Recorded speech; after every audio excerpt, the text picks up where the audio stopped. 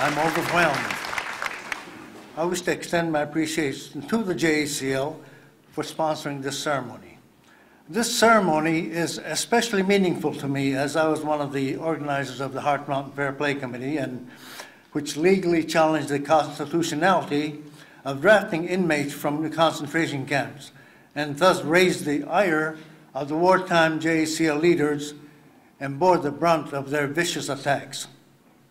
I think it would be entirely appropriate for JACL to go one step further and hold a similar program directed towards the Japanese American community for the excesses committed by wartime JACL leaders, such as acting as informants for the government, causing many innocent people to suffer.